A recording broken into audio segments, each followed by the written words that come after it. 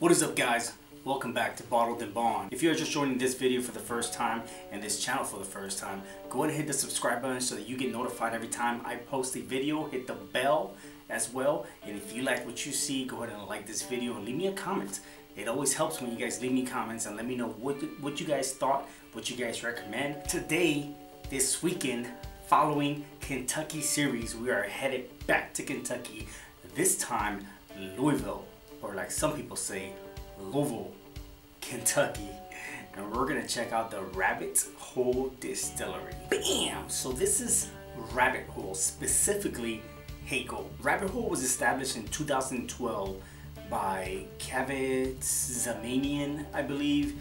Met up with his current partner now, and she got him into bourbon, and he was a Scotch guy, and this, that, and a third. Regardless, we've actually visited the Rabbit Hole Distillery. Pretty damn nifty modern distillery, if I must say.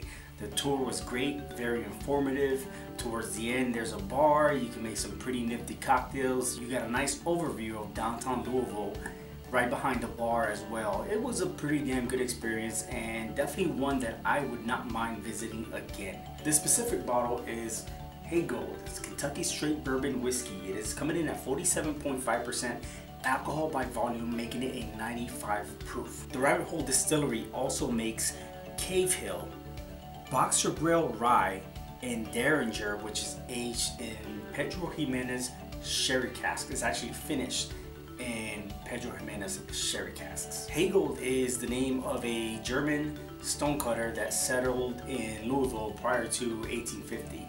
So they went with that name. There's a little bit more history to that. The specific mash bill is 70% corn, 25% malted rye, and 5% malted barley. Nonetheless, guys, let's open it up. Oh man, these pops are getting better and better. But these corks are not.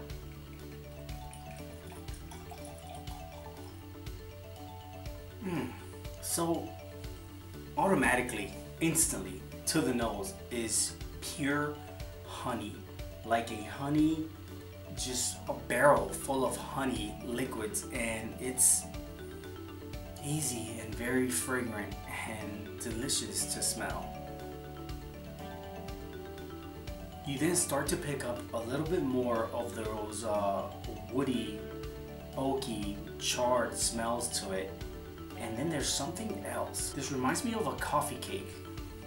You do pick up a very slight cinnamon and a decent amount of honey, but you do pick up a sweet coffee, brown sugar smell deep within there that you don't have to fight to find.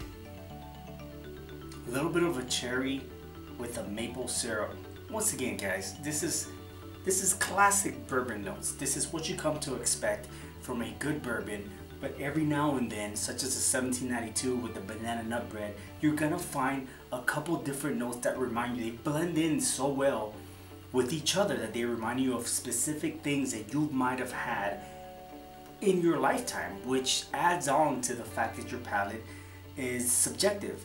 And I will say this coffee cake-like note is very pleasant to the nose, and I can only hope that I pick it up on my palate.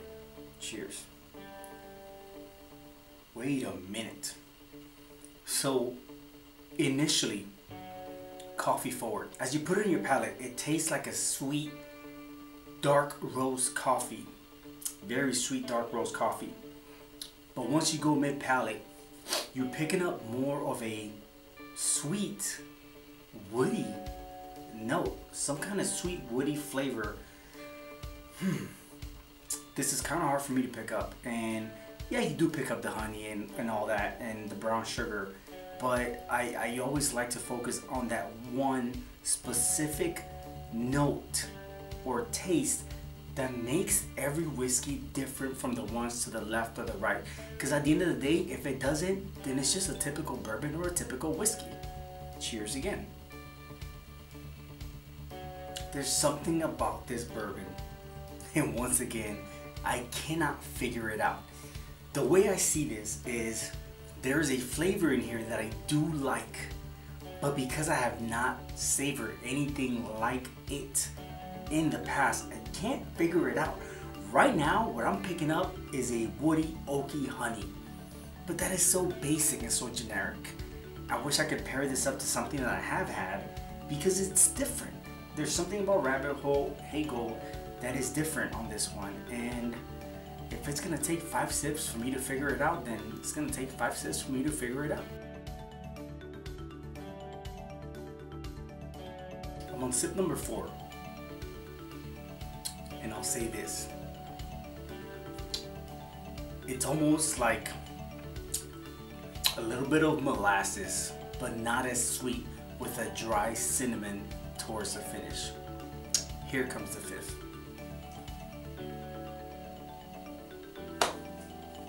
You know what? This reminds me of wine. The sweet honey that I'm picking up, but very woody, with a dark, dry, unsweetened, almost molasses. Reminds me of a dry Cabernet Sauvignon or some kind of bourbon barrel aged wine that I've had, because it's not so sweet. It does taste dry while still keeping its sweet body, heavy, almost mid to heavy body, but not so strong on the palate. Very drinkable. That may be it. Maybe that's just what I'm picking up, but it does remind me of a wine mid palate.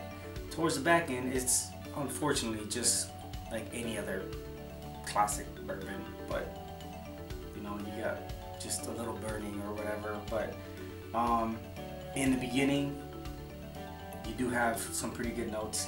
Very sweet, woody, oaky, coffee cake-like notes towards mid palate, cinnamon. But then it almost reminds me, like I said, of a dark fruit, a dark wine, dry molasses, cinnamon, spice. I'm gonna leave it at that. If you guys have picked up something different from Rabbit Hole Heigold, let me know in the comments below. Besides that though, on the bourbon itself, definitely recommend it. Nonetheless, guys, let me know what you guys thought in the comments below if you guys have had it. Definitely recommend the tour. Highly recommend this specific one. I haven't had the other ones, but I do plan on eventually, because you know what? It's a damn great distillery. I think they're doing great things. They're very modern and they're in Louisville, so why not support them, right? I think they're pretty freaking good. Let me know what whiskeys you think I should be reviewing next here on Bottled and Bond. I'm Ozzy. This is Rabbit Hole Heigold from the Rabbit Hole Distillery in Louisville, Kentucky. And this is Bottled and Bond.